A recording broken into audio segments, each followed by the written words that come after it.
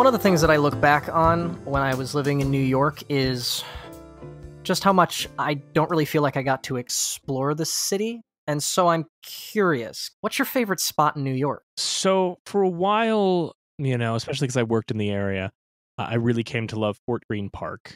It's this beautiful little oasis in a part of the city that is changing rapidly. But there's so many little joys in there. There's a bench dedicated to Richard Wright, the author of Native Son. Of course, there's the monument in the center, this large monolith or obelisk that was used as the backdrop for Spike Lee's She's Gotta Have It. There's so much to it. I loved going there. I loved walking around. Kyle, I know that I once saw you there actually playing Pokemon Go while I was reading. But I've also really grown to love. That's an area that's getting more and more attention, positive or negative. But a lot of people have. The one that I've grown to love recently is Corona Park in Queens, which was the site of the 1964, the 30s and the 64 World's Fair. My partner and I went there on an early date of ours because I'm a romantic like that, and walked around and looked at the kind of rusted out relics of the 64 World's Fair, this last remnant of the new frontier ideals, and seeing things like the Unisphere or the New York State Pavilion, or this piece of column that was brought over from ancient Jerusalem, and all of this. And to realize that what was once a bustling World's Fair is now kids are skateboarding inside the base of the Unisphere. People walk by and hang out and sit underneath this sculpture that must have cost thousands of dollars, and they don't have any idea where it came from, and they don't care. You can walk through that entire park, and how many times do we all drive past that park or walk past that park and kind of look up, and what used to be the New York State Pavilion and the observation towers, at most we remember it for Men in Black. The reason I love that is not just the history, but the fact that that's such a testament to what New York is, which is that it will continue. And that not rather than this Ozymandias idea of look upon my works and despair, and there's just feet and you don't know where they came from. All of the pieces that made old New York, all of the pieces of this history are still there. And you can dig into them when you want to. You can go there specifically to see where they buried the time capsule at the World's Fair. But you can also exist and live an entire life with that as part of your backdrop without ever knowing where it came from. And I think that kind of captures what's so magical about this city. With me, it's got to be Patsy's Pizzeria up in Harlem. It's a spot my dad introduced me and my brother to. It would always be our little tradition after we went to Yankee games. And, well, still is, but I mean, we're not going to Yankee games this year. But it was a place he went to when he was a kid back in the 70s. It's, he would go up there with friends, or when he was working and he was nearby, he'd go to Patsy's. He always told us it was the best pizza he ever had. And he started taking us, and it is. I mean, I'm a bit of a pizza snob, being a big guinea. just the way it connects to the past of New York, that it was the second pizzeria in New York, and it's still here, and it went through a lot. It's seen a lot. The way Harlem almost was like this bustling place, to the way Harlem fell, and how Harlem was kind of a rough place for a long time. It's still there now, as Harlem is kind of seeing its swing, but Patsy's is still there. It's still the same oven. It's still the same pizza. It's this connection between the past, the New York of then, and the New York of now, and it's just also this connection that I have. For as rough and frayed as the relationship with me and my father can be, it's this one thing that we could have this, we both can carry on and have this connection to. I just feel that the history in many ways of New York and my family and all this stuff with Patsy's, and every time I go there, it's just, I feel connected to something larger than myself, and I hope Patsy's is able to survive this bullshit we're going through in 2020. I hope it's still here for a long time to come, and I can't wait to get Patsy's again. Maybe, honestly, I might even call to see what their situation is, and I might go for a drive to Harlem tomorrow and get some Patsy's myself right now. This nightlife is our speed, old bean. We're talking 1928's The Crowd, here on You're Missing Out, with special guest David Sims. Our guest today is staff writer at The Atlantic, and he is one of the hosts of Blank Check with Griffin and David, a favorite show of mine and Tom's. We're so glad to have him here. David Sims is joining us to talk about The Crowd. Hey, guys. How you doing? Can I call you David? Certainly, yes. No, I mean physically, can I? Because the first couple months that we knew each other, I only referred to you as Mr. Sims, and I got taunted for that at my old job. So...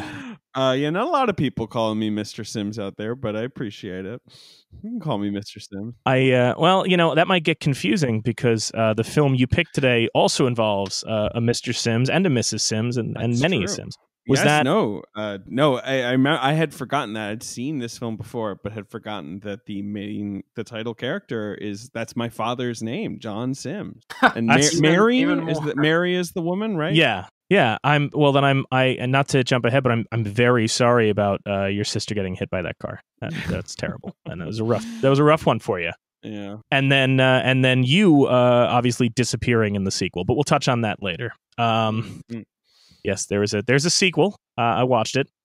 Weird. It's a weird one. I've never seen the sequel. I'm eager to hear. Our Daily Bread. Yeah. No, I know of it, but yeah, they literally. What did you say, Tom? It's the original Cunningham kid. Yeah, the kid just goes upstairs and just disappears. They forget the kid even exists. Wow, never comes up in the sequel.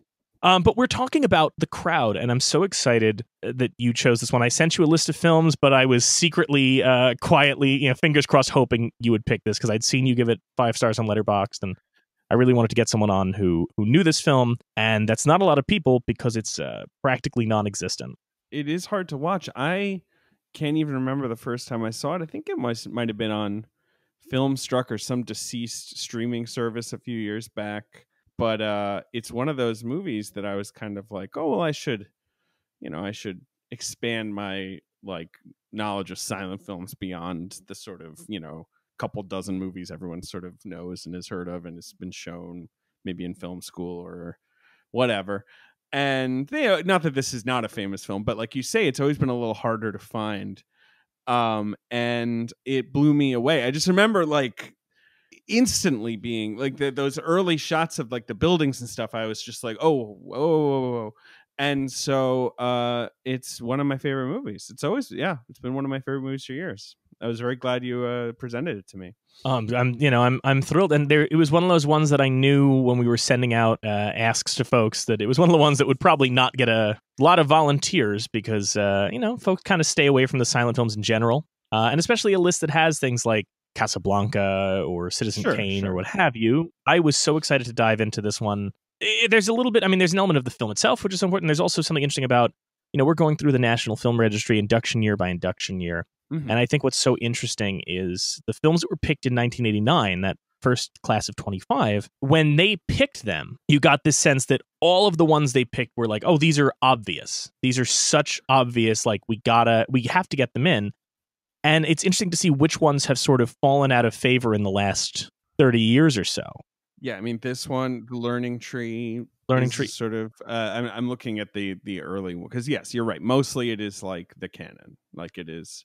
These movies are all parts of different canons, right? Yeah. And is there anything else that to me, I think I'm excited when we eventually do The Grapes of Wrath for the fact that went from being a movie that rules. It went from being a movie that everyone knew and was considered the great American film, and now no one watches it, no one talks about it. And you're right, it's great. It's absolutely. We just did The Searchers, so me and Tom both did a huge John Ford binge recently. Yeah, I can't wait to get to that one. I haven't gotten to Grapes of Wrath yet, but love me some Ford. I think it is tagged with the rep of being Steinbeck's. It has that kind of high school. You're forced to read it / watch it reputation. Probably not watch it anymore, but right, this sort of so maybe it's seen as this kind of broccoli kind of movie, but it is so so good. I love The Grapes of Wrath. I would, maybe I should have. The Learning Tree is obviously a great movie. It's just, it's funny that seems to be in this early list. Like that's their sort of acknowledgement to black cinema, right? Like I'm trying to, is there anything else in that In the first year? 25? No. No. So it's sort No. of interesting that that's the one that was picked. And it's interesting that Intolerance was picked. The National Film Registry is, I don't really know much about its process. I don't know how these movies are identified and settled on. I'm sure you guys know more than me. Well, there's actually, if you're bored, if you find yourself sitting around with nothing to do, David, there's a documentary called These Amazing Shadows that was about the registry and going through how they pick it and what they decide. And you get to see John Singleton's a talking head in it, and Christopher Nolan and a bunch of people, and you know how they decide on each thing, and Leonard Maltin arguing on behalf of some weird niche crap, and it's very exciting. That sounds cool. You know, so that's been exciting for us to kind of go through that and see what's coming ahead. With The Crowd, we always start this off reading why the National Film Registry picked this film. So I'm going to go ahead and read their statement for why they selected this film, and then we'll get into it more specifically. Everybody bear in mind, this is a long one. So with The Crowd, King Vidor repeated the artistic success he had achieved a few years earlier with The Big Parade, but the film's downbeat realism thwarted the commercial success of his earlier effort. It stars Vidor's wife, Eleanor Boardman, and James Murray, who the director had discovered, ironically, in a crowd of extras just prior to filming. In this realistic tale of a young couple's struggles, the film's cinematography plays a role as big as those of its two lead actors. Its most memorable interior shot climbs from street level up columns of skyscrapers through a window into a sea of desks manned by pencil pushers, until the camera finally reveals a close-up of the lead actor played by Murray. Cinematographer Henry Sharp mastered inventive and visceral interior shots, and with the help of a hidden camera, his New York exteriors, including scenes at Coney Island, convey excitement and spontaneity. The dynamic visuals of The Crowd are alternately in concert and in contrast with the highly emotional screenplay written by John V.A. Weaver and director Vidor, and the naturalistic performances of Boardman and Murray as they explore the faceless, soulless nature of the modern city. So that's why they said it was inducted. And clearly they had a lot to say. David, they don't always. When we did Star Wars, they just gave us a 3-sentence plot synopsis. So they give us a lot to dig into here, which is nice. And I'm sure we have a lot to dig into with this one. You said you'd seen this before. I had caught parts of it on Turner Classic and then could never find it again. And Tom, this was your first time watching it, right? Yeah, first time. Never heard of it before. I mean, I've heard the name King Vidor, and when I watched it, I kind of just went in blind. All I did was check the runtime so I could know like when I was be able to watch it. And yeah, it really really blew my hair back at how kind of timely and timeless it is. Like it feels, other than being a silent movie, like this feels very much like a movie thematically and all that you could see like today. Yes, it feels like a total sort of building block movie for the, so many kinds of stories that got told. There's the Godard quote. I assume you guys have heard the Godard quote, which was how I first heard of this movie. Maybe you guys haven't heard the Godard quote. Have you guys heard the Godard quote? If I have, it's slipped my mind, but I'm very invested. If I know anything about our relationships with Godard, Tom has checked out, and I'm very invested. There's some point at the 60s, Godard's making his movies, where he's asked, I assume, the slightly flippant question of like, why aren't your movies more about ordinary people? Because Godard's movies, especially his early movies, are so stylish and so on, and like so sort of indulgent of kind of cool and fantasy and all that, you know what I'm saying. Yeah. And his response was, quote, "The Crowd had already been made, so why remake it?" Like his take is like, there will never be a more sort of like seismic and elemental movie about like the human experience of being ordinary and striving to like stand out, like, than The Crowd. The Crowd is it. Tom, you have The Crowd to blame for your miserable junior year of college when we took the French New Wave class. So that's a plus. You got that going. Well, I guess nothing's perfect, so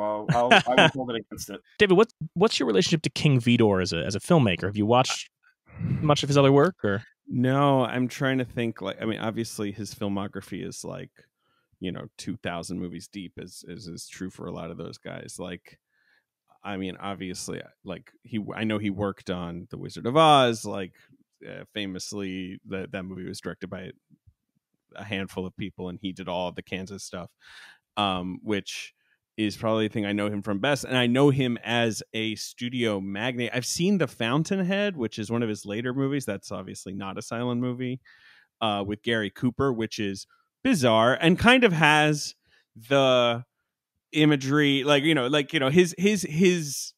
his effort with scale and with kind of like very simple, broad, emotional love stories, like is visible there. But I haven't seen a lot of his silent work.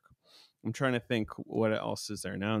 The other major one I think is The Big Parade, which is the one they mentioned in the intro. I have right. I have seen that. I don't remember it very well, but I have seen The Big Parade. Yes. I think it's interesting you mentioned The Fountainhead. It's so interesting to get a read on him because obviously he makes this Ayn Rand, objectivist film, and then also around that same time makes Our Daily Bread, which is not only the sequel to The Crowd, but is, I would say, the most overtly socialist film I've seen this side of Mosfilm. So very weird how he jumps around thematically.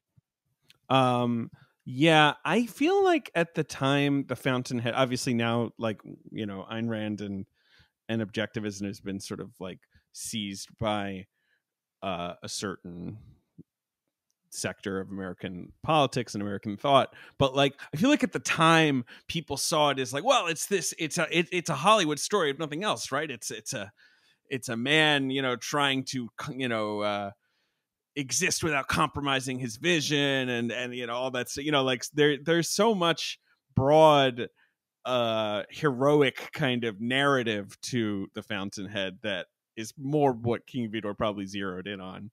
The triumph of the individual spirit, the struggle, like all that stuff. And like, in 1943, you might not be thinking as hard about like what it's, capital A about. I did a dive through his filmography in prep for this because I was just curious. And I will say, and I hate to sound too dismissive of he definitely loses something once sound comes in. Sure. He did the 1956 War and Peace with Audrey Hepburn and Henry Fonda, where Henry Fonda is the least convincing Russian you've ever seen on screen. I have never seen that. Yeah, I mean that makes sense to me that like there's such different mediums, even though they're obviously related. Like it sort of blows my mind that leap was kind of just made so rapidly. And it's strange who adapts. Like our last episode we recorded, I don't know if it'll come out, but the last episode we recorded was The Searchers, and we were talking about John Ford being able to go from silent to sound and sound to color, and he's just like, I got this. And Vidor, I mean, I liked Our Daily Bread, and I liked some of the films he did after, and his final film is some weird what the bleep do we know-esque film called Truth and Delusion, an Introduction to Metaphysics. Guy had a weird career. But I did watch The Crowd, and I looked at this incredible sense of visual storytelling and wondered, like, how is that going to translate into sound? And it turns out not well. Not a lot, which is interesting. Well, because the Crowd is so broad and the emotions are so basic, but I don't mean basic in a bad way. Like it's such a broad metaphorical story. It's so perfect for the silent medium. Like if they were talking, like it would probably feel thin. Like the things, the obstacles being thrown up, and like the whole sort of narrative. Yeah, we'll talk about it. Yeah, well, we can get into it whenever. I'm not, but Our Daily Bread has that problem. It's the same characters, but they recast them because by this point, James Murray was not having the best time. Oh, really? Is that why? Oh man, he was panhandling. God, I'm just reading about this. That sucks. Basically lives the story of The Crowd. Wow. I'm so glad this is David. I'm so glad you're on because you are doing real time research, and I love it. It's so exciting. Well, right, yeah. I knew that he was recast, and I just assumed it was like, well, that's Hollywood, baby, like And now reading this story of like King Vidor, like trying to help him and be like, look, if you can pull yourself together, we can put you in the movie.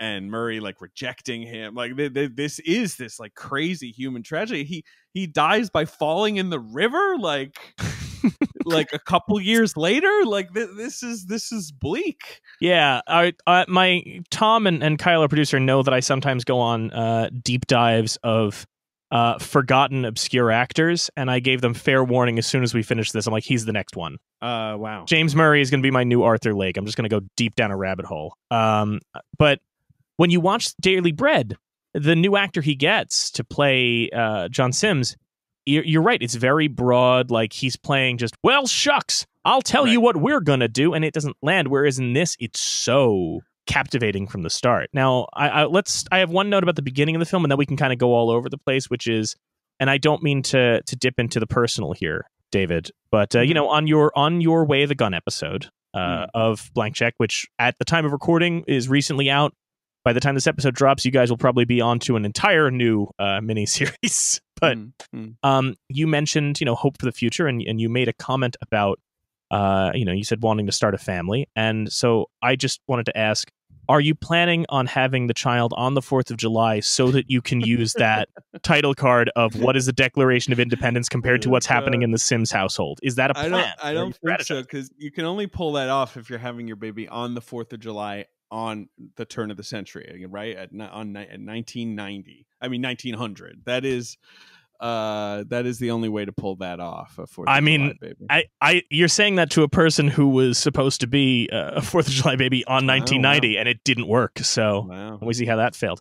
But no, I mean, that's how we start. We start with this new life, and it's this very kind of quick journey of this character. We were mostly focused on well, we balanced the time between John and Mary, but it's mostly focused on John, who is our kind of emotional rock and film. And he is, I feel like everyman is overused, but he is kind of sort of the everyman, especially for the time. That sort of that post World War I spirit of the go-getter that is kind of encapsulated by like Harold Lloyd in his films, but of course this is not nearly as goofy or zany as a Harold Lloyd. Funny, right? Of course, yeah. There's so much, even from the start, little things that when you're watching this kind of catch you off guard. The just showing the transition of days and the falling cards and little things that already tell you, oh, okay, this guy knows. If you don't know King Vidor or anything, that already tells you, okay, this guy's trying things. And I know it may seem like a minor thing, but when you've watched enough of these older films for the show, you get excited when you see somebody trying something. Well, I think, you know, the beginning kind of really does prime you for this movie, maybe being, like David said, broad and in a good way, just for like, oh, it's literally the turn of the century, born on the 4th of July, and this kid's gonna go places. He's gonna be president one day, and you know, you kind of set you up for that journey without, you know, tipping over into, I don't know, being too unsubtle or whatnot. I just think it's a pretty good way to prime you for what's about to come. Although not everything that's about to come, because there's a turn that really took me by surprise I guess halfway through this movie. One thing I appreciated about this is how, despite having these exquisite and well thought out artistic shots, it is kind of minimalist compared to a lot of silence at the time, because there's no big dramatic death scenes. People are not, you know, flailing their hands out in shock or repulsion. It's the death of the mother, John's mother, at the beginning is you just see a stretcher and a long hallway and a child and being told, well, you have to be brave now. And that's how they convey that information. I mean, that is when I think I sort of snapped to attention when I was watching this movie. Like, it's like you say, obviously silent films subtlety is not a word you associate them up with, you know, because you need to be so broad as an actor to convey the emotion, but like just the kind of starkness of that. And this is a movie that's coming out like on the cusp of the Depression, like to think of like how many, you know, as America's, you know, population is exploding and so like to think of the amount of people in the audience who would have gone through something like that. It doesn't feel ludicrous or, you know, excessively tragic or whatever, you know, like back then in the early 1900s, like just that kind of like, well, there's nothing to be done about it. Like, you know, this is just how it is. And it's such a, you know, it was a tough watch at this particular time as well. There was a lot of, I think had we watched this film in, I don't know, 2015, maybe we would have gone, oh, remember how it used to be. But now there's so much of it that does kind of feel very analogous. You know, there's yeah.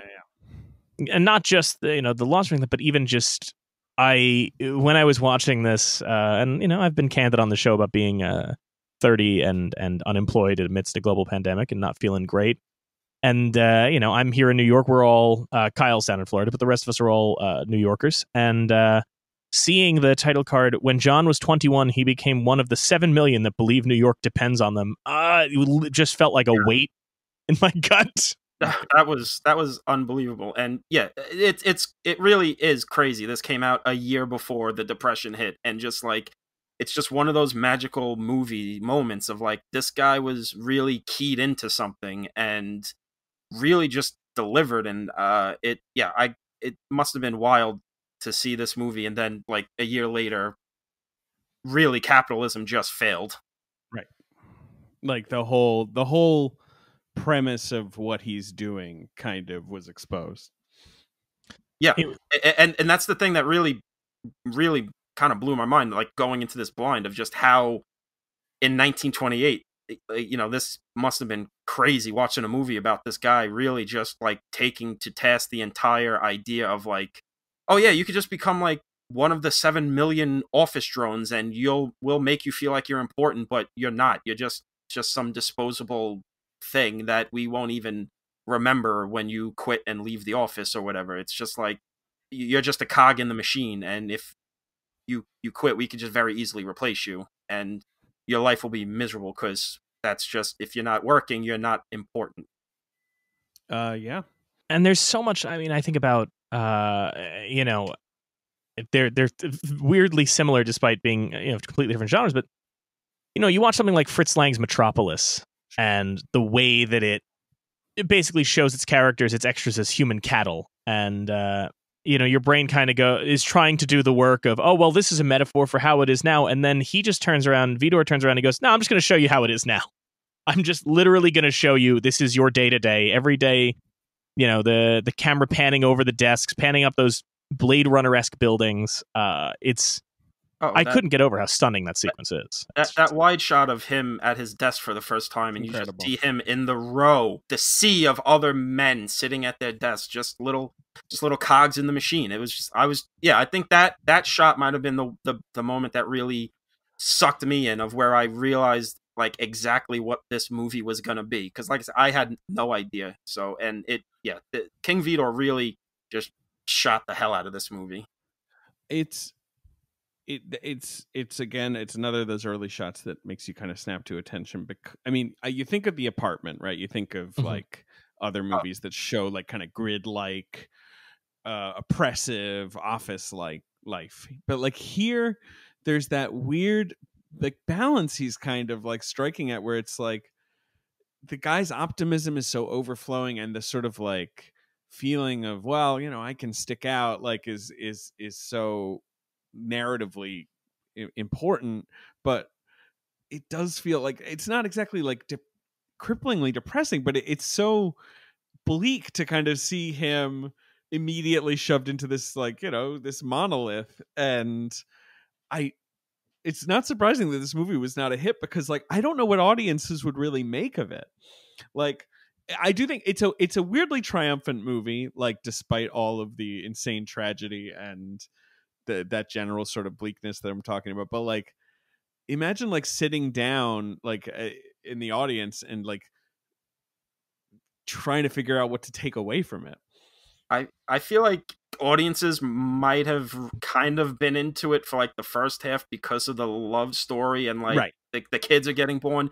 But then when the daughter gets hit by the car, and because from then on, it's just a series of never-ending just miseries and failures. And I know the very ending was like a big kind of problem with the movie. Like they had a bunch of different endings that just wasn't working until they settled on the them sitting and watching the show, which, I mean, I guess it's kind of the best case scenario for like, it's a happy ending, but not like obnoxiously out of place happy ending. It still leaves a lot of like, well, he's still a juggler making pittance, and he's got a wife and a kid to still feed. Like, this still isn't the greatest of endings, triumphant or anything. So I think I think the second half is where probably when audiences just went, oh no, Like, what the hell am I absolutely not. supposed to make of this, right? Yeah. But that's what's sort of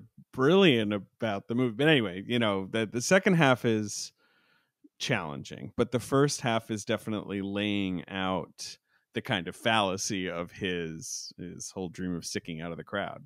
What struck me too when I was watching it was I ended up going on a weird Google search where I was trying to figure out, and bear with me, if King Vidor was of Jewish ancestry.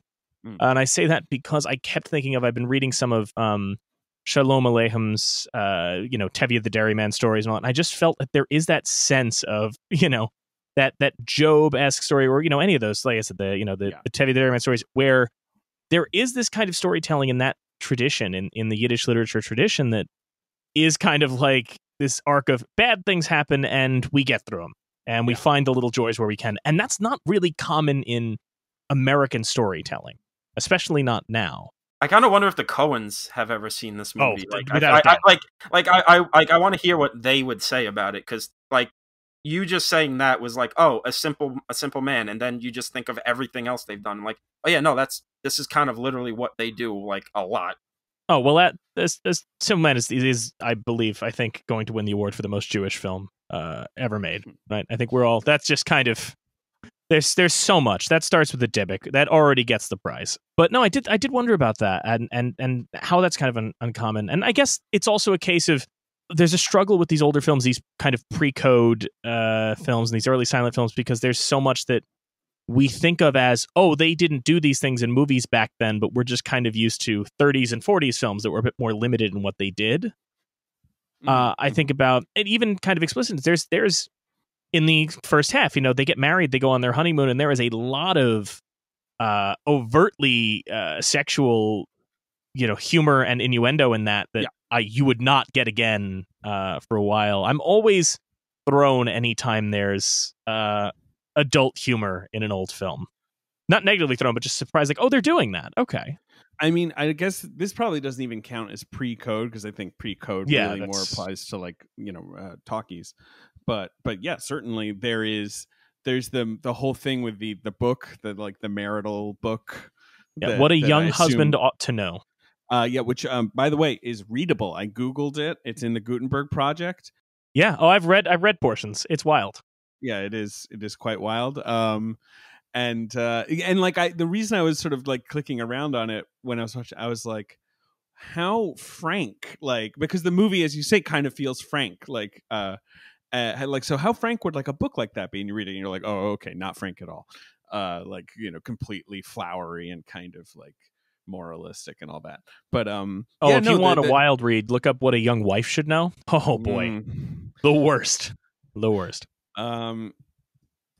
What was it? Right. But yeah, that early segment, of course, you've got, like you said, his childhood and all that. But then, right, the early kind of verite stuff, like Niagara Falls, Coney Island, the New York City street stuff, the stuff that they somehow captured with hidden cameras and all that kind of stuff, that just feels revolutionary at a moment like this, right? I mean, it's just there are such moments of artificiality in the movie, like the skyscraper, like The Office, but then to sort of mix in this very tactile, very understandable, very that's what I love about his whole message of look, you might struggle to stick out as an individual or to achieve whatever your lofty American dreams are, but there's so much joy in all the little stuff. Well, and especially you mentioned Coney Island, and that's such a symbol, especially for New Yorkers, but in New York and film, of the kind of working class Disney world. It's where everyone can come together and take their mind off of the nightmare that our lives may be. Right? I mean, you've lived here, a good long time, David. I'm sure you've been to Coney Island plenty of times. Certainly, yeah, of course. We all have that, and Tom as well. I know you have. When you were younger, right? Yeah, I had to get back to Coney Island one night. It was really crazy. They blamed me for something, and something with Cyrus. I don't know, but yeah, I've dealt a lot with. That's a Warriors joke, guys. Now I have the Joe Walsh song stuck in my head. Thank you, Tom. That's helpful. Yeah, that's why I'm here. I love seeing it in older films. There's a, there's a Buster Keaton, Fatty Arbuckle film shot at Coney Island that I love to look at just to see the old rides and things, but it's so exquisitely captured in this film. Yeah. You know, it's the shot choices, the angles. I mean, I loved seeing, I'd never seen that before, the little see who's necking tunnel. You know, there's this rich history of Coney Island as kind of the, this place of vice and like where you could get away. And one of the attractions, they don't show it in this one, but one of the attractions was just something that would blow gusts of air up and you'd see if some woman's skirt would go up. It was the old Coney Island attractions obviously didn't last, but it's such an interesting moment. And I think there's so many New York films do that. Even films like in Sophie's Choice, they make such a big deal of the symbolism of Coney Island as this oasis in an otherwise dark place, and Vidor makes such good use of that here. I just love I'm a big Mike knows this, I love watching these like 70s and 80s B movies and all that stuff, and just those movies got such a big boost from filming in New York at the time. But like even in this movie, like just shooting on the streets in 1928 New York, maybe 27, I don't know, but it just gets just such a great boost of character that I just loved seeing it. That big wide shot at night with the Wonder Wheel was just crack for me. And it's just, there's nothing like just being on the streets of New York back when New York had a little more character than it right. does. It had like wonder, like that, right? Like that's the sort of sensation of it, like this weird sense of wonder. And I mean, do you ever have that, David? I'll ask you too, especially because you're a historically minded person. Do you ever have that weird feeling where you're walking in some part of New York? Even if I'm just, I'm not downtown in, around like 3rd Street that much anymore. But if you were going to the IFC to watch a movie or something, and all of a sudden you just kind of look down and realize, like, oh, Allen Ginsberg walked the same sidewalk. Sure. You have those, there's this sense to it. And I think especially with film, so many people forget that the origins of American cinema are in New Jersey. That there was not always Hollywood. That there is this entire cinematic history of New York, and this film captures that so well. It does, and it's a fair point, right? Like, Hollywood, Los Angeles, like all of that, like is sort of primitive at this point. Like, I guess the film industry has been sort of bustling along for more than a decade, but no reason not to set obviously a movie like this in New York, which is that mix of like, oh, it's a city of wonder, it's the land of opportunity, like, but also like you are within a staggering amount of people that are all sort of trying to do the exact same thing that you're trying to do. I also think there's something with New York that makes it such a, I hate to sound like another person going, it's like a character, but something about New York is the fact that it always seems to almost act in opposition to the rest of the world in some cases. I always feel like whenever the rest of the world feels happy, New York is at its bleakest, and vice versa. You look at the 60s and, over in California, the Beach Boys are singing about surfing, and in New York, the Velvet Underground are singing heroin. In the 80s, everybody's partying, and in New York, we've got, Richard Kern and the, the bleak underground scene. So there is just this kind of perpetual sense of New York being its own microcosm. And as much as they say, if I can make it here, I can make it anywhere, you do kind of feel, especially with a film like this idea of just you've fallen into this entire world unto itself. Mm-hmm. Mm-hmm. Yeah, it's a world unto itself. That's a good way to think about it. And like, so those moments of like Niagara Falls, Coney Island, the nearby holiday zones, are also very sort of like carefully chosen, I guess. Yeah, I mean, that was Niagara Falls for the longest time was the kind of honeymoon destination.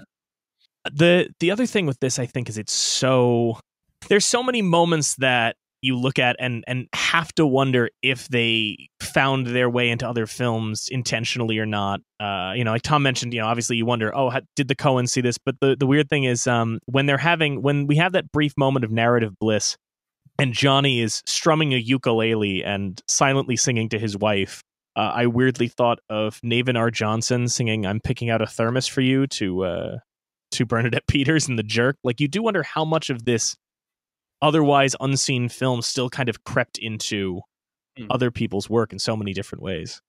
Yeah.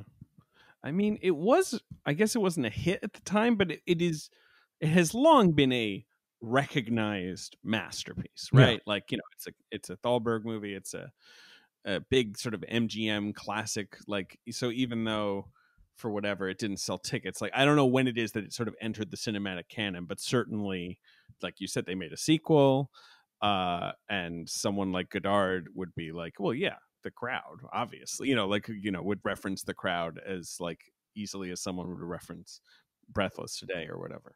Well, it is pretty funny because it's fitting that you are on this episode, because this movie was a blank check movie for King Vidor. They didn't really want to make it, but they were just like, well, he's made so many goddamn hits for us. I mean, we might as well just let him make it. And even when it was made, it says here that Louis B. Mayer really hated the movie. He just didn't like it. And I guess it did enough, like you said, to get a sequel, but this, it's so unique and so trying to push things forward that you really needed a blank check to get something like this made in 28. Which reminds me, David, did we blow this for you? I know you guys probably had a King Vidor series ready to go in the chamber. Did we? Yeah, it's going to last 3 years. Yes. I guess he would do so. His first movie was a short documentary called Hurricane in Galveston. Looks kind of cool. It's a lost film. Yeah, no, I mean, it makes sense that Louis B. Mayer watched it and was like, this thing is too bleak. Like, you can't end it on the family has decided to weather its many tragedies and is part of the crowd. Like, that we need more than that, surely. Like, surely the guy needs to get his big break. But like, I know they made a happy ending that like they could tack on, right? There was like an optional sort of like, and then he got a great job, like that you could have seen, and they're like at a Christmas tree or something. I've never seen it, but I don't think anyone watching this movie even then would be remotely convinced by that ending. Like, it wouldn't make any sense with what you've just seen. Like, the movie is not about a guy becoming successful. Like, there's nothing about this guy that strikes you as special. I mean, except for that he's a person who has feelings and like, loves his wife, but it's not like you watch this movie and you're like, God, this guy must be just the best at advertising slogans. I was honestly kind of worried in the ending in the movie that the guy he was sitting next to, they were going to be like, well, actually, I'm the head of an ad agency and you did this. Oh, I'm going to give you a big pile of money to work for me. I was kind of like, oh, this is the happy ending they're going to give us because you got to have a happy ending. But luckily they didn't and left it more on that kind of triumphant. But if you think about it for more than 2 seconds, it's still kind of like, well, these people are in a bad situation. This isn't good. Yeah, but I mean, look, the movie didn't do well. So Louis B. Mayer's right and fuck me. But like, how many people could be watching this movie in 1928, 1929 and be like, well, that's me. Like, I lost a child. I lost my job. Like, like I can see that, like, King Vidor thinking like, well, I could be speaking to people. But then, of course, when you think of the Depression, you think of the films of the 30s, it's very obvious that, like, no, audiences wanted comedy. They wanted fantasy. They wanted, like, highfalutin stuff. They wanted wackiness. They wanted zaniness. Like Gold Diggers of 1933 is like one of the best movies ever made about the Great Depression. Like, it's definitely, this kind of realism definitely was not being called for until the 40s. Yeah, it's the Sullivan's Travels dilemma. Yeah. Well, Louis B. Mayer also disliked the movie because there was a scene where you get to see it where he's in the bathroom and you see the toilet. Yeah, sure. Wow. He thought that was disgusting, and he didn't want it in a movie he made, but King Vidor overrode him, I guess. We need to see that toilet. I mean, there's that weird realism, I guess, again. What else sticks out to me with this movie? Speaking of realism, I mean, again, we've all... I can at least say this without speaking too much about any of these personal lives. We've all, at some point, cohabitated in a small apartment in New York with someone else.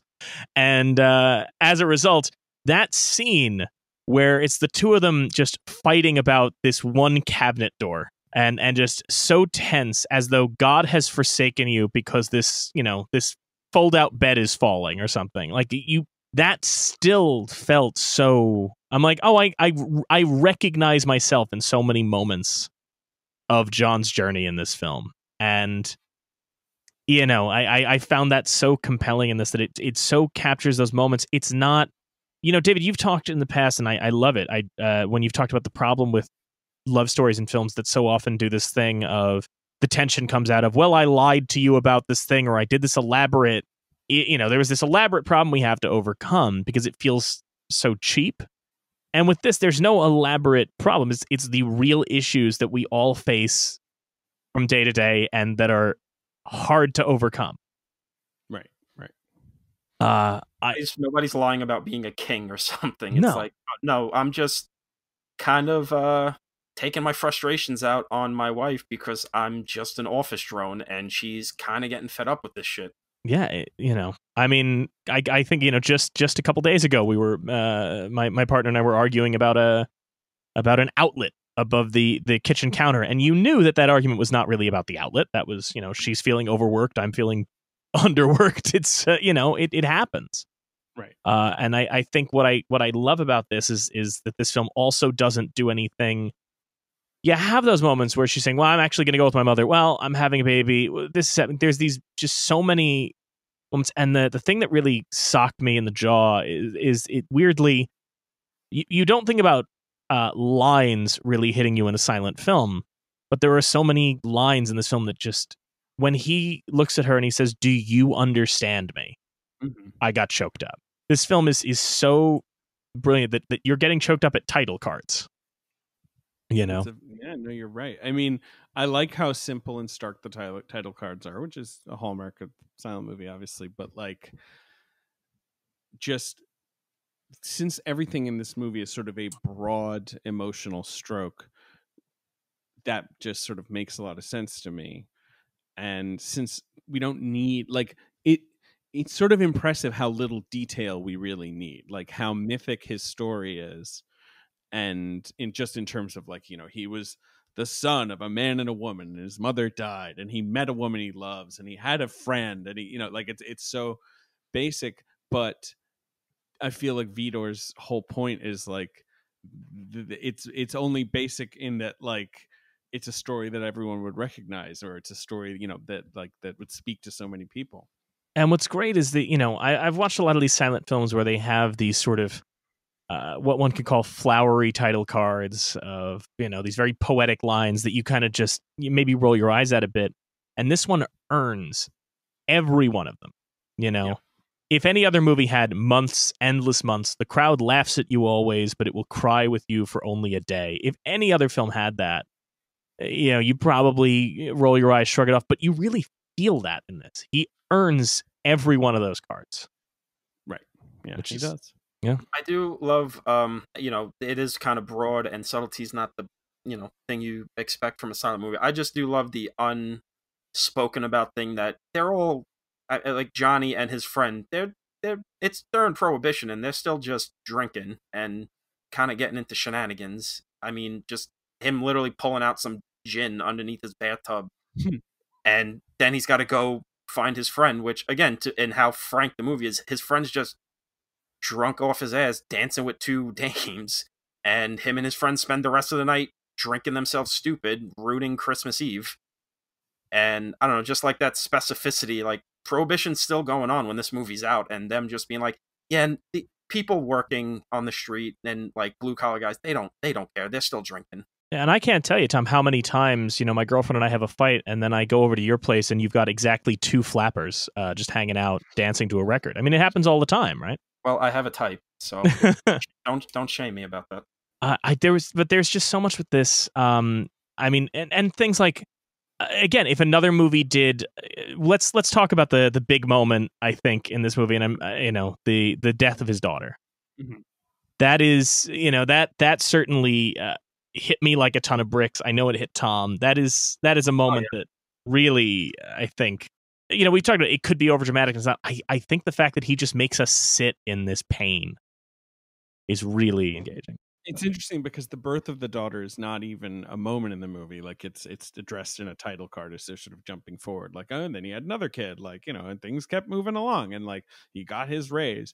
And I feel like Vidor is trying to be like, look, this entire system functions as it's supposed to function until there is this kind of a tragedy, and then it's like you're just going to get left behind. Like there's just nothing you can do, right? You know, like there's no sort of institutional sympathy or help for him or for them. There's no time to grieve. Like, you can't take the time you need to grieve. You got to get back to work, otherwise you're just left in the crowd. It's pretty, like, yeah, I mean, literally we're seeing that today, like right now with this pandemic that's going on, which makes it all the more crazy that this movie came out like, what, 92 years ago at this point. Jeez, right. Yes, correct. 92 years ago. Wow. It's funny. You see 20s and you're like, oh, well, that was 80 years ago. I still do that thing where I'm like, the 20s were 80 years ago. That's how long ago they were. You know, this film's 100-year anniversary is on its way. Which is what we have to weirdly have to hope for with this, because it's so unavailable. I was saying before we started to Kyle that it's now a race against the clock to see. Warner Brothers has got 3 years to put this out on home video before it just falls into the public domain. Well, this I like I said to them, this is going to be a thing that Kino will pick up and put out, because they're kind of like the kings of doing the silent movies. No, Kino, you're right, Tom. Kino's very good with distributing classics. I just got my copy of Cabin Boy. They're very good about those most iconic of films. But no, there's that moment. There's a moment where, and maybe it seems obvious, and I think if somebody had done this when we were in film school in one of their films, we would have brushed it off. But just him working at his desk and the projection on his head, first of the numbers, then of his daughter, and then the car. You're just like, oh, that gets it. That gets the idea of having to work through grief better than any monologue could. Power of silent movies, man. Yeah, and it's weird because I think now, David, if I may ask, did you study film specifically when you went to college? Were you an English major? What was your I was an English major? I didn't. I mean, I've only, I just watched movies. But no, I was an English major, and that was in that was the only subject I took because I went to school in England. There's no one's gonna do a bit on you here, David. I was worried. I have pontificated on this show, I think, about like Takeshi's Castle and Monster Munch. So no, there's no judgment. Right. So, in England, you really only study one subject. So no, I never study film academically, except for just watching them a lot and reading a bunch of books. But that's about it. See, when we were in film school, like the first year, your freshman year, you were not allowed to use sound in your films at all. And I think they were trying to impress on you the idea of being able to, tell a story with no dialogue, being able to tell a story visually. But I feel like the examples they showed us didn't necessarily convey that, and everybody was just waiting to use sound. Right. And when you look at this, I keep thinking, like, there's so many points in this where it uses just sparingly. I mean, there's the point where he's grieving, he's going to kill himself. I mean, that's where you're leading up to at the end of this is he's contemplating suicide, which was also a much more common narrative device in older films and older material. I find is just sort of this matter of fact, well, nothing left to do. Whereas now it's played with such heightened tension. I mean, I've got it sitting behind me. There's a Mickey Mouse comic strip where Mickey's going to shoot himself. So it was played very differently in this time period. But it's when you have that line, we don't know how big the crowd is, what opposition it is until we get out of step with it. And there's this moment where he's going to end it, and his son says to him, when I grow up, I want to be just like you. Yeah. And that may seem trite, in other scripts, but I think about like just that element is so powerful. A movie that I don't actually love, and it's a weird one to bring up here, but you guys have seen Parenthood, I assume, the Ron Howard film.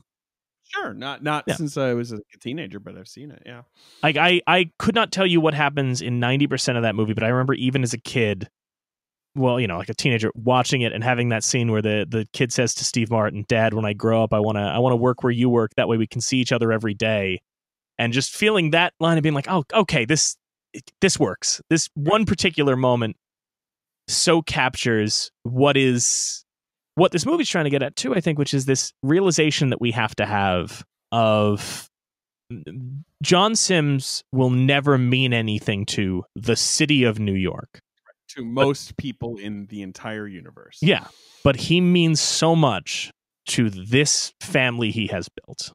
Yeah. And we all kind of deal with that. It's hard not to feel overwhelmed or feel small walking around Manhattan or Brooklyn, but then you come home and, you know, somebody asks how your day was, or a little dog looks up at you and is excited to see you, and that gets you through it. You know, there is something I do love about this movie that a lot of movies really don't kind of get into, which is that this idea that when you become a parent, you change and everything becomes about your kids, and that's not really true with Johnny Sims. It's like when he loses his kid, yeah, he's grieving and all that, and then he quits his job, but he really is all about trying to make himself feel important, and he can get a good job from his brother-in-laws, and he just won't do it, and he's kind of gonna um sentence his family to living poor because of his pride. That is kind of, like I said, the bittersweet part of the ending. It's I don't know, I feel like a lot of movies would not go that route of just saying, no, he's still kind of living to make himself feel good and feel like he's gonna be important. I think we're all guilty of that. I mean, especially, look, Tom, David, you guys are both writers. I was and would like to be again. We're all in that boat to some degree, and we all suffer from those moments of envy or frustration. I mean, I'll be candid about the fact that my partner is a very successful editor, and she's having all kinds of great success, and I am the one with nothing to really show for it professionally. And you kind of feel that thing that Sims is feeling, which is Johnny Sims, which is feeling worthless, feeling like, what do I really contribute? And the added pressure of her relatives kind of looking at him as a failure and seeing him as a waste. You do kind of feel this. It's weird because when you try and whether it's just being in a relationship, a serious relationship, or starting a family or whatever it is, you do, as much as it brings you comfort that you feel like you matter, you do also feel this added pressure to, like, I have to be better now. I have to be good enough for this person. I have to prove myself. And you feel like Johnny throughout this has to prove himself. I mean, there's that, how often he keeps repeating, like, no, don't worry, we're going to have a big house when my ship comes in. Well, we're going to do this when my ship comes in. When the ship comes in, he keeps believing that that's going to work for him at some point. Right. And that makes sense in that, like, that's just sort of the whole purpose of the quote unquote American dream, right? It's like everyone will get their chance, or, everyone's sort of like entitled to their shot. And as long as you can sort of stand out from the crowd, you can climb the ladder, or you can have that big breakthrough. And, like, I know the history of my family, there was definitely a lot of that. Sort of like, yeah, no, well, like, things are really going to get cooking when X happens, and it's sort of like a lot of waiting for X to happen. And as you're saying, Tom, and like as you guys are both saying, like, the crucial moment is him realizing, like, oh, I have something here, which is corny, but corny in the right way. Like, it's sort of corny in this kind of mundane, kind of sad, but very beautiful way. And, like, that's why the ending has to be the ending. The ending has to be him accepting his lot in life, which is both nice and tragic. And his lot in life is to be part of the crowd. Maybe it's because I went in blind, not knowing exactly what this movie was going to be, but I was very, like, impressed and taken aback by the just storytelling symmetry of him shitting on the juggler in the beginning, and then he becomes the juggler. Right. Maybe, that's just, not knowing where this movie was going, because I didn't expect it to go as dark as it did, but I just love that storytelling moment of you realizing, oh, he's finally come full circle, and he's now the guy people on the train, on the double-decker bus, are going to be making fun of now. Yeah, and Tom, in the sequel, Our Daily Bread, he's there as the clown, and then 4 kids hit him in the face with his sign, and then he shoots a television talk show host. That's the story arc. That's the story arc of... I hate that movie poisoned my brain so much that as soon as they showed the clown with the sandwich board, I was like, that's the first thing I jumped to. Was Todd Phillips, the Joker. Before we wrap up, we always try and end talking about the Academy Awards and whether these films did well there and how the mark of how they were received at the time. This was nominated I guess you could maybe say Best Picture, not really. I guess they were sort of that was part of the argument, right? It's like, well, we gave 2 Best Pictures in the first year, and it's like, yeah, it was in the first year, like, you know, and still to this day, no one can really explain the difference. Now, the way I've always understood the difference is that, like, Best Picture, which is what Wings won, right? Yes. Like the acknowledged sort of first winner of Best Picture, was more like Best Production. So it was like, great job on such an incredibly well-mounted technical achievement. Like this movie was so incredibly well produced. And then Unique and Artistic Picture is more like sort of most artful movie of the year, which you would think of as Best Picture. Like, I've always sort of thought like Sunrise might really be the first Best Picture winner. Like, obviously it doesn't work that way, because I think technically Wings won, quote, an outstanding picture. But Sunrise is the best movie of the year. I mean, I think they were folding 2 years in, but right, like, you know, like Sunrise is like a staggering achievement, and Wings is cool. Like, I don't hate Wings, but you know, I mean, I'm gonna say something that may be controversial to the 5 people listening to this who are passionately vested in the Oscars. I don't even think Wings is the best film in that set of nominees, because you've also Seventh Heaven, Circus, obviously. Circus had its nominations revoked. That was the thing with that year. They nominated Chaplin for director, actor, picture, and then they were like, "Oh, he'll win everything, so let's just give him one." And then they gave him like a special award or whatever. I mean, look, they were figuring stuff out. Yeah, but Seventh Heaven is a nominee that year, right? Yeah, right, Seventh Heaven. It's the nominees for the general, you know, populist picture were Wings, Seventh Heaven, and The Racket. But here you were talking about, best artistic achievement as opposed to best technical, and even that is kind of confounding, because yes, that's true of Sunrise, and yes, that's true of The Crowd, but the other nominee for Unique and Artistic Picture is Chang, which is a half narrative, half ethnographic documentary by Marion C. Cooper. It's got a tiger. It's about a boy in a village too. And there's elephants. It's very. I don't even know how to describe it without sounding. It gives you kind of Mondo Cane vibes at points. It's a weird one, but in any event, The Crowd was nominated for Outstanding Artistic Picture, as David indicated. Lost to Sunrise: A Song of Two Humans, which is another heart-wrenching, dramatic story of a couple trying to get by. I mean, obviously an incredible movie, and like, I think Vidor acknowledged his indebtedness to like Murnau and Lang. Yeah. Like, you know, that he was very intrigued by these German movies. I know Sunrise is a Hollywood movie, but that's Murnau. But the other nomination it got was Best Director of a Dramatic Picture, which it lost to Frank Borzage for Seventh Heaven. So Crowd walked away from the Oscars completely empty-handed, but managed to survive and have I argue, a stronger legacy than not perhaps Sunrise, but many of the films that were nominated that year. But as we were discussing, it's not available for people to see now, which is a bit of an issue. I mean, if you know where to look, I don't want to rat you out. David, how did you rewatch this? Did you have a copy of it, or if you don't want to admit it, we probably got it from the same place. Yeah, we got it from the same place, I imagine. I mean, I like I said, I think I first watched it on Filmstruck, because this is owned by Warner. Like, yeah, it's part of the MGM library, which they own. So it wouldn't be too hard for them to put it on HBO Max or whatever it is they want to do.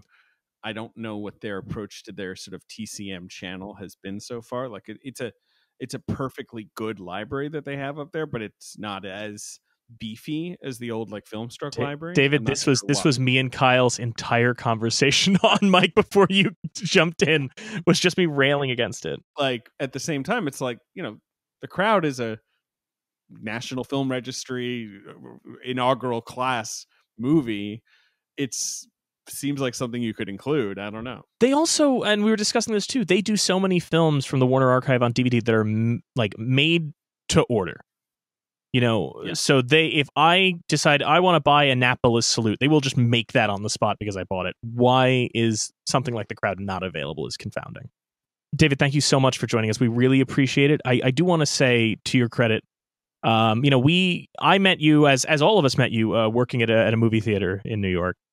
And when you work at a movie theater in New York, you see a lot of people who are part of the, from the film industry or the film Twitter crowd or anything like that, and you have a pretty good sense of which people see you as a person and which people see you as a ticket dispenser. Sure, and to right. your credit, you were one of the people who, if you were coming in, you always went out of your way to say hi, and and stop by and talk. And I think all of us who have worked that kind of minimum wagey job, I can't tell you how much that means. Really, it seems like a minor thing, but you remember it, No, I appreciate that. I mean, obviously, I miss it so bad, Yeah, man. as I'm sure people do, just going to the movies. I should be planning my trip. Well, not planning, but getting ready to go to Texas next week for Fantastic Fest. But clearly, that's not happening.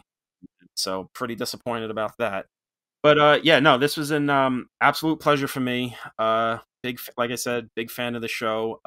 Just I don't think I laughed harder at anything than in one of the Michael Mann episodes than you saying if I explained what this show was to Michael Mann, he would shoot me with a zip gun. One of the hardest I've ever laughed, and this was a absolute treasure. And thank you so much for being here. This was just the best. Thank you.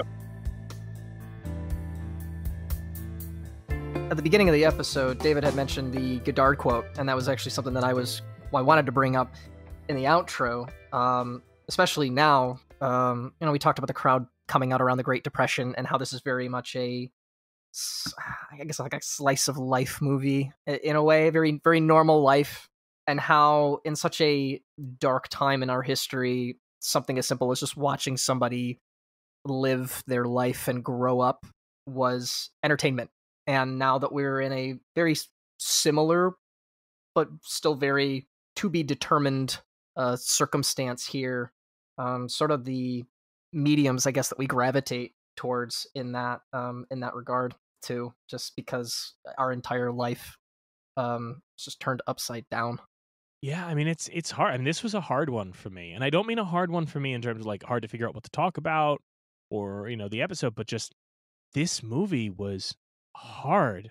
It really hit me. I mean, obviously he starts out the main action film as 21 and trying to make it, but like, I'm in New York, I'm trying, we're all trying, and so much of it felt so relatable, and not a lot of movies do that. Not a lot of movies, maybe because audiences don't really want them, but not as many movies are willing to make you feel the undeniable hurt.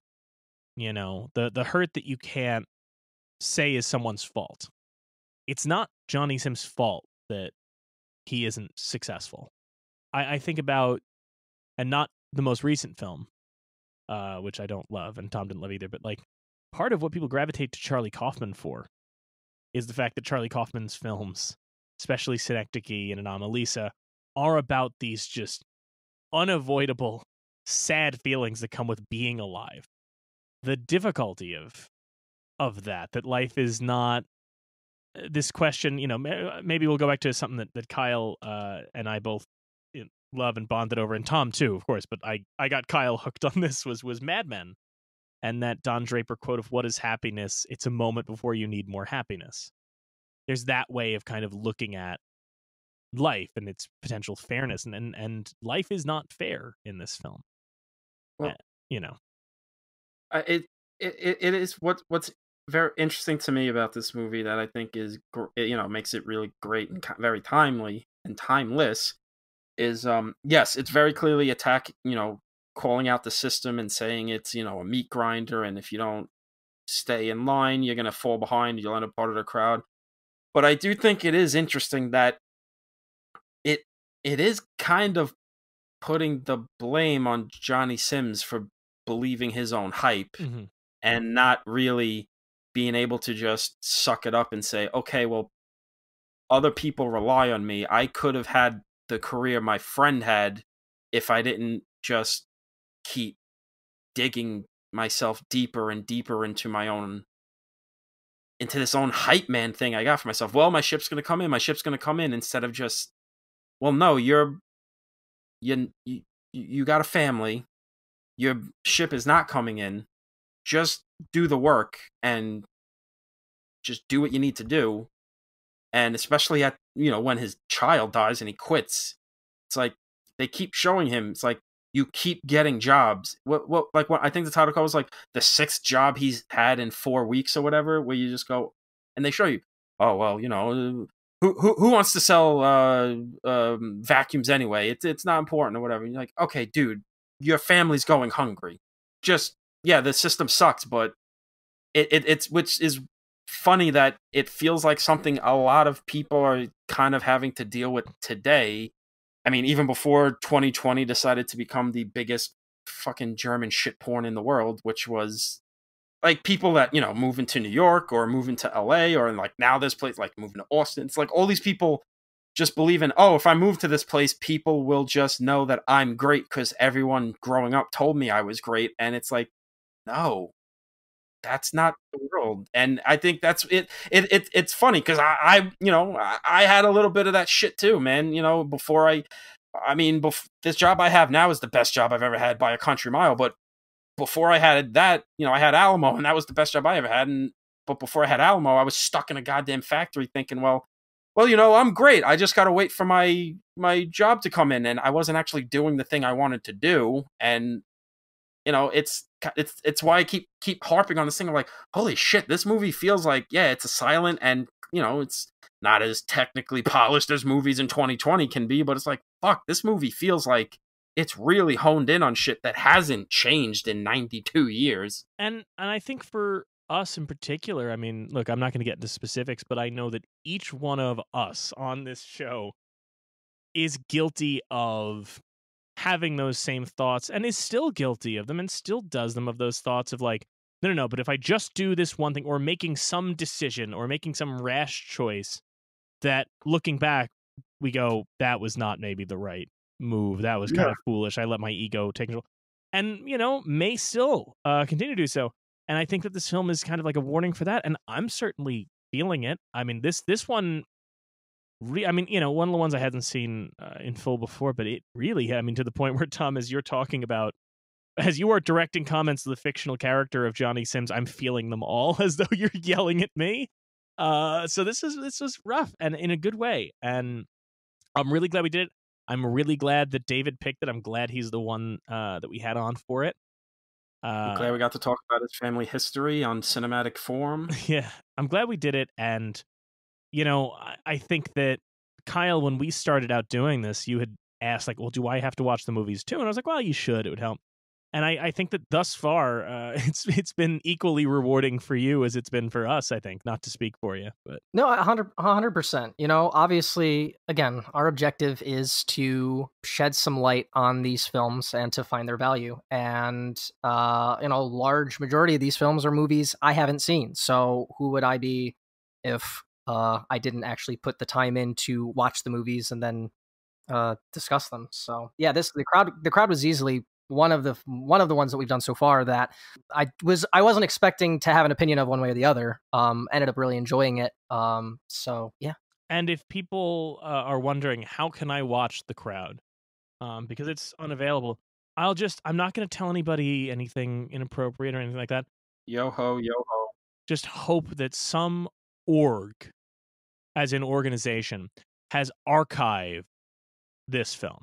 Just some kind of archive org would preserve this film, and just try and find one, and I'm sure it'll work out for you. You know, think that'll help. Yo ho, yo ho. Well, that's sure, that too. Maybe. That's the it. That hey, I wasn't hitting at anything. I was just saying yo ho, let's yo talk ho. about. I mean, like, really accessibility. I go out of my way to not pirate films. You know, I still have a DVD Netflix subscription for that reason. It is so exhausting that there are certain movies that, like, if you want to watch The Crowd, if you want to watch Il Postino, which is a pretty recent film, not a chance. No world can you find that anywhere other than the VHS. Which is why we got to celebrate people like Kino Lorber who make it possible for me to get a copy of the Eleanor Roosevelt story, or the recently departed Twilight Time that gave me I was able to get the complete Blondie television series. You know, little things like that. I mean, that's why, you know, I'm big Blu-ray component. I'm a big Blu-ray fan. I love all these companies that are kind of spitting in the eye of the very idea that home video is no longer worthy and is kind of dying, because they're still doing some really great and crazy shit. And as much as we would love if there was more stuff that's kind of hard to find getting out, I mean, at a certain point, I think these companies are going to start getting it's getting to that point of like, I mean, I don't know, you know, like if it's before or after the copyright lapses, I mean, I don't think there's no way that like Kino or Olive Films doesn't just say, fuck it, we're putting The Crowd out, because it's literally one of the most important movies ever made. And I mean, there's no overhead at this point now. We could just do it. And man, oh man, Tom, am I excited for, in a couple seasons, I don't know exactly how long, because I think there's a couple more King Vidor films in the registry. There's Daily Bread, our Daily Bread, which is the sequel, which we, talked about a little bit. Yeah. But then in a couple seasons, I don't know, I was trying to look up how many, and I don't see it. But we get to do The Big Parade, which is his film, the guarantor that gave him the blank check for this one. And I think you are going to have a real good time with that one. That is quite the picture. So I'm very excited to do so. Season 4, so not that far away. The Big Parade. World War I movie, which ties into what will probably be our next episode, talking to somebody who also made a World War I movie. Hint, hint. One last thing I just wanted to address about the accessibility thing, and and Tom had kind of mentioned it too, and I think part of the conversation is that I think businesses in general are starting to recognize that it is easier to sell you a streaming service or a license of something rather than the physical copy. And I'm over here thinking, why am I being forced to make a decision? I mean, look, I'm not movie related, but I'm very excited for the PlayStation 5 to come out if I can ever find a damn pre-order. But there's 2 different versions. There's a digital edition, and there's one with a hard or a disc drive. And it sounds like, for the most part, the majority of people who say, yeah, I'm getting this day one, are getting the one with the discs, because that physical media is still important to them. Yeah. And they are aware of, what sort of things they gravitate towards, that they're going to want digital, that the type of stuff that you want to have a physical copy of. And I would like to hopefully be in a position where we can, I don't know, not necessarily have a majority of things transition to digital necessarily, but if things start to get re-released in these physical mediums, if they decide to do another 4K Star Wars with some actual good shit in it or something, that there's more value behind it. I made a decision to myself in the middle of all of this chaos, that rather than just buy a bunch of physical movies I get steelbooks. I want something that's like, hey, I'm keeping this. This is not something that I can just give to somebody, or something that I don't want to treat with value. It's like, I went out of my way to purchase something in a nice physical container that I can keep with me and hold on to. And if there's something I want to get added to my iTunes collection for like $4.99, then great, I can do that, no problem. I guess I'm tired of the conversation that it has to be one or the other for any medium. I mean, I think it's also a matter of people don't really value media as much and think that it has any worth. I think that the advent of streaming services has made it such that people don't think they have to pay for things. I mean, you pay for a streaming service, but I think about the fact that the people seem to think that they'd be more on board to pay for things than they are. Like, I think if you turned around to somebody and said, like, how many people are turning around and going, oh, just put Tenet on VOD already. Just put it on VOD. Just put it on VOD. And I'm like, there's no price point where you'll actually think it's reasonable for Tenet. I promise you, there's no price point. Because even those people are like, I'd pay, oh, you told me I had to, if they're now telling themselves, oh, if you told me I had to subscribe to HBO Max and then pay $30 and I'd get access to Tenet, they're like, oh, I'd totally do that. No, you wouldn't. Like, they will always need to be cheaper. It will always need to be less. It will always need to be. I mean, I remember going back to college having an argument with a guy who tried to tell me that he was right. It was totally okay for him to pirate music because he couldn't afford it otherwise. And it's not fair for him to have to pay for something that he wants to be able to listen to. And it's like, well, that's not how that fucking works. Like, and I see that with this kind of, even some people who are like, oh, it's unfair that this movie that only certain people can see this movie at a digital film festival, just release it online for everyone. It's like, hey man, just have a modicum of patience and accept that maybe you have to exchange money for things. Right. And it's funny. I mean, I've grown up kind of obviously in the evolving world of like LimeWire and, the Pirate Bay and whatnot. And so my relationship with music and stuff is complicated too. And yet, or accessing music is complicated. And yet come 2011, 2012, Spotify gets, takes off and basically says, hey, do you like music? Here is all of the music. Just give us just give us a monthly fee. And then something in my brain went off that was like, well, why do I need to go out of my way to access this music either early or, legally if there is a system that will allow me to do so? Now, obviously there's, whole conversations we could have about how they get paid and all of that and stuff. And if you provide a platform for people to access a bunch of things, you'll watch it. I mean, Mike, you always talk about all of the things on Disney Plus that you would not go out of your way to hunt for. Yeah. But if they throw it on there, you're going to watch it. Of course. But I also think, I think about, not to get too off topic, and we'll wrap this up, and I don't know how much this Kyle's going to keep anyway, but I think about Movie Pass, and why I despise... Why do you think about Movie Pass? Why, Kyle? No, really, I'll tell you why. Because the fact that the subscription-based movie ticket thing was one of the worst things to happen to that. Because I think it devalued the process of movie going. I think that there used to be an idea of, box office reports now were based on like, I will give money to see this thing. I will give you money in exchange for this thing.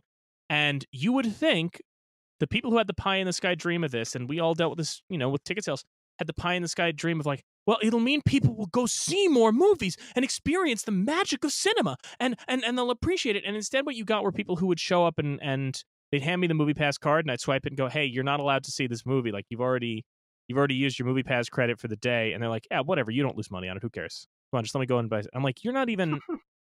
That's the thing. It was this idea of like you were paying how much was it a month for that stupid fucking thing? Wasn't it upwards of $20 a month at one point? Some bullshit. Whatever it was. Like you were essentially like after seeing 3 movies, you basically got a free movie ticket, and it still wasn't enough. It will never be enough. And that's the thing that gets to me is it's like, yeah, I bought the premium access to Mulan because I wanted to see it.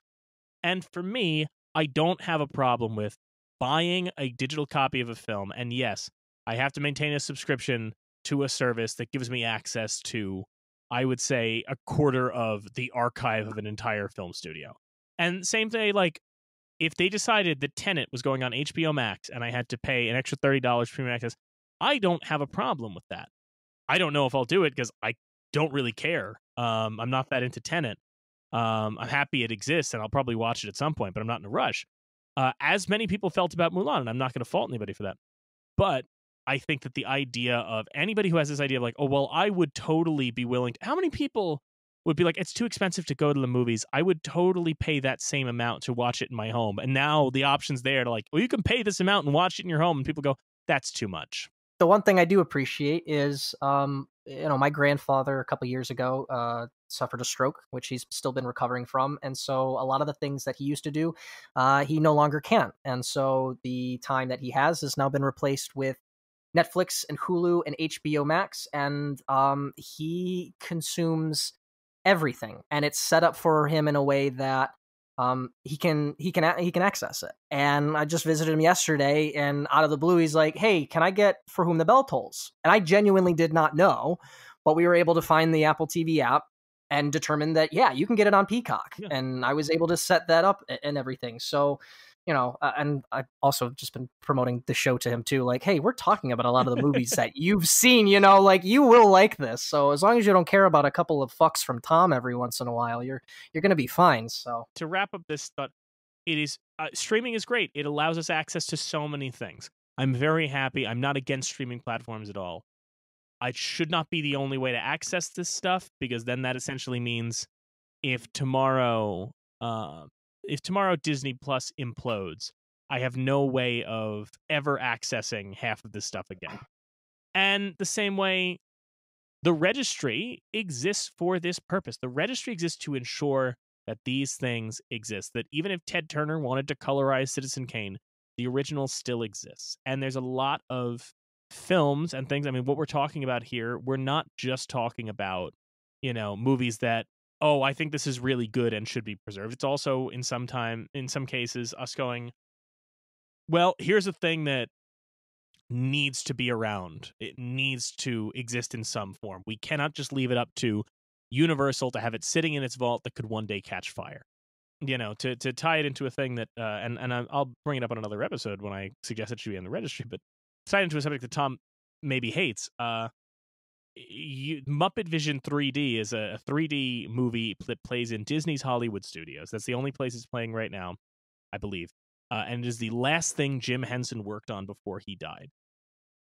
If they decide to take this ride out of a theme park, the last film Jim Henson ever made will be entirely inaccessible, other than cam rips on YouTube. There's got to be something else. There's got to be a way to preserve this. Like that kind of a thing. And maybe that means nothing to the general public, but if you're a Henson scholar, you want to have access to this stuff. The same way, if I was doing a study on Henson, I can go to the Museum of the Moving Image in Queens and be like, can I please, what do I have to do to watch Timepiece, his Oscar-nominated short? And they have a copy of that. They're able to make that accessible to people. And I think that's really what this is all about. So as we wrap things up, fellas, what film would you select that's not already in the registry? For those that don't know, film has to be at least 10 years old, and it needs to be an American film in order to qualify for the National Film Registry. So what are your picks, gents? So for me, I was thinking about, there's so much with this film. Despite being, a single story about being in New York, feeling part of the crowd, there's so much to draw from in this. And I'm sure that, I could have gone a million different ways and made it work. And I when I first finished watching it, I really struggled for a minute. Like, what am I going to pick? What is going to be the film that I go with for this? How am I going to tie it in? And then over by the end of the evening, I realized there was one thing that really stuck with me and really hit me, which is how profoundly wounded I had become by the death of the daughter. That scene and the look on his face and the way he carries her body through that throng around him and the way that it haunts him. And I tried to think of when was the last time, because people die in movies all the time, right? And most often, I feel like it's a narrative crutch, and it's done to cheaply get an emotional rise out of the audience. There are a few things I dislike more in a movie than when I see it's doing something that's an obvious button push. And Tom's heard me rant about pushing the button a million times, but I hate those obvious button pushes. Whether it's child nostalgia or character death or anything like that, where it's just like, we know this will get a reaction out of people, so let's do it.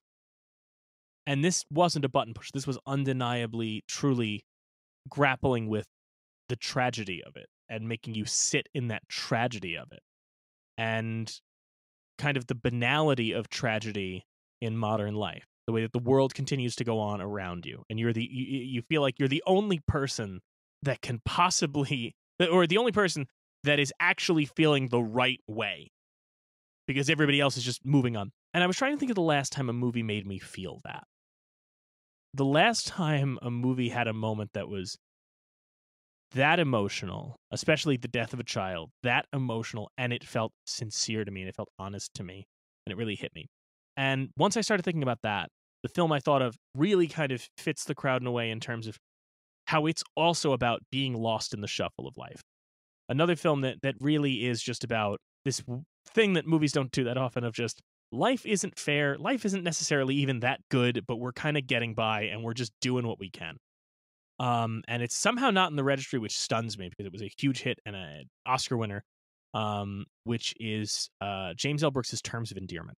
It's a movie that if somebody describes it to you, you're most likely going to kind of cynically go, yeah, okay.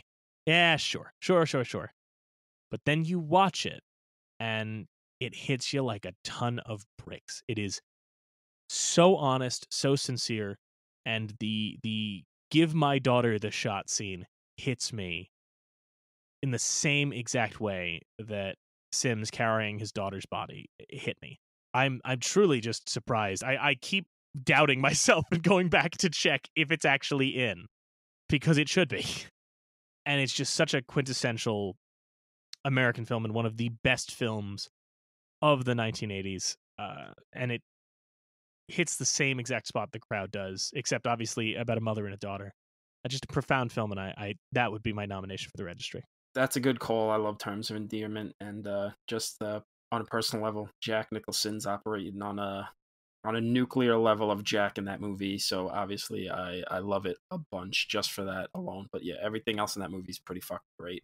So for me, when it came to this, like Mike said, there was a lot of angles you could have taken for this. I started thinking about the child aspect of it. I was looking at that, thinking about that, and I had a few options there. But I think for me, the thing that really stuck with me, I think, is one of the big things that makes the movie such an icon and made it such a big, important movie, is its tackling of the system of capitalism, of the grinding people into gear, into a, they've become part of the machine, and if you step one bit out of pace with everyone else, you're going to fall behind, and like the movie says, you will just become a part of the crowd, and you will become forgotten, and you'll barely be able to survive, barely be able to keep your head above water. So I started thinking about that, and there are a bunch of good movies that have come out since then that are clearly influenced by it in an obvious way or in a subtle, subconscious way. But there's one movie that I think that has been really, really shockingly timely in the last, let's say, 12 years, since, let's say, the banking crisis. A movie that has aged like fine wine and keeps aging like fine wine. A movie that was so good at taking the system down and really just attacking capitalism that the right wing tried to co-opt the movie for itself and actually saying, oh, well, no, actually, it's actually saying our ideas are good, it's this, and blah, blah, blah. Where the director had to come out and say, no, fuck you, this movie says you guys are evil, and it's not pro-you. The movie is They Live. And it's a movie that at the time, a lot of people dismissed as, oh, it's that movie with the wrestler. Yeah, this is kind of stupid, but I honestly don't think, even in a decade that gave us really great political satires hidden in a B-movie package like RoboCop, or stuff like, I mean, there was a lot in the 80s that was kind of doing this. I don't think anything is better than They Live at really just wrangling up the feeling of hopelessness, the feeling that the entire system is designed to keep you down, because it is designed to keep you down. It's putting it into a sci-fi package by saying it's aliens that know how to keep the lower class down, keep them in the lower class, and make sure they never get out of it unless they sell their souls and sell out the others in their group for just a little piece of the pie. I mean, I don't think there's any sci-fi just idea, even more so than anything introduced in the Matrix. I don't think there's anything more just simple and potent than the idea of the sunglasses that just show you the world as it is. I mean, it's, and as much as it's iconic in how over the top it is, the fight scene is thematically rich, and just it feels like having to get into a knockdown, drag out fight with someone to try to get them to see the truth when they don't want to. I mean, we're living in that for the last 4 years of watching the people we thought we knew and loved, in some cases, for some people, all of a sudden being brainwashed by Fox News, by Breitbart, by the right wing, and trying to get these people to see the truth is like this movie bringing them in a back alley and trying to beat the shit out of them until they put the goddamn glasses on and see what's around them, which is, you're a pawn. You're just something for these rich people to eat and profit off of. You're nothing. And for a movie, for something that I think the movie that, for the crowd, really, the capitalism and the system, the political satire of it, I think there is a pretty clear line in John Carpenter saying, well, okay, you can't just do the crowd, so let me take the sci-fi route and really show you the system is designed to keep you down and grind you up. So my pick is, shouldn't be a shock for the two fellas that I'm recording with that it's a John Carpenter movie. They Live. Thank you for listening, and thanks to David Sims for joining us. You can check out his podcast, Blank Check with Griffin and David, every Sunday wherever you get your podcasts, and follow him on social media at David L. Sims. You can also follow our co-hosts on social media as well. You can find Mike at NKOAS and Tom at Raging Bull 1990, and you can find me at Theatricality with a K. While you're there, be sure to follow the show on Twitter and Instagram at YMO Podcast. If you like what you heard, don't forget to rate, review, and subscribe. It really helps a little show like ours. If you know some friends who might like the show, tell them about it. And if you have someone you think would make a great guest for an upcoming film, tell us about it at yourmissingoutpodcast@gmail.com. Thanks again for listening, and we'll see you again next time.